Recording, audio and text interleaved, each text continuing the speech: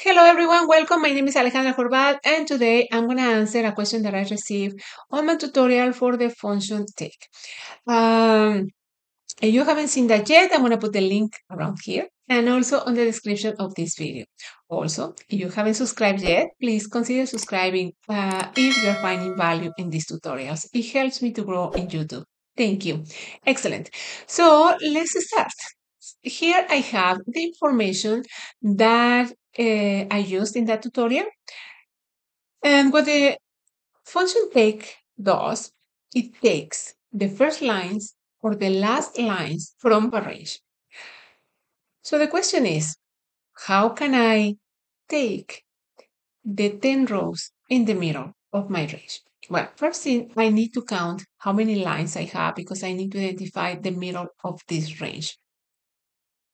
So I'm going to do that here on cell F4. I'm going to use the count a function.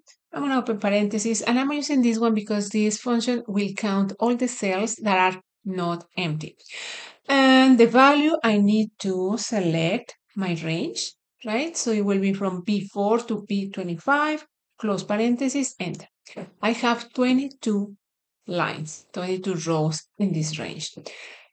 In this case, it's very small range, but when you have thousands and thousands of lines, it really helps to count in this way. And then I'm going to divide by 2. So here I'm going to say on G4, I'm going to say equal, take, parentheses, the array will come from my range.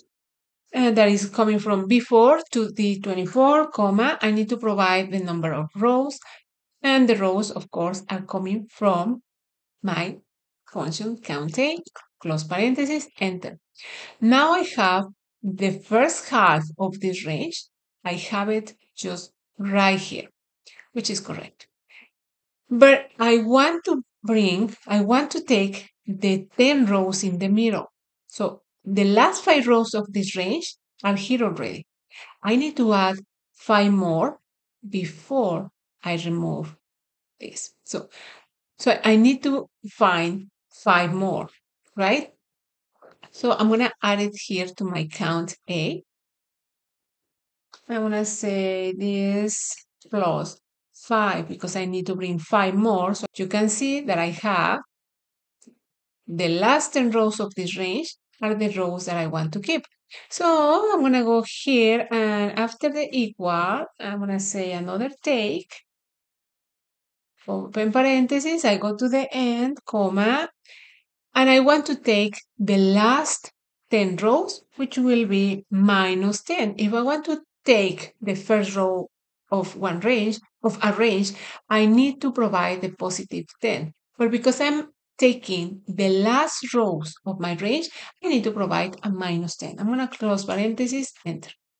There you go. We have the 10 rows right here and exactly the 10 rows that I have over here. So now that you know this, now we're going to tweak this a little bit. I'm going to replace, instead of having F4, I'm going to double click here and I'm going to select everything except the equal sign. I'm going to Control C.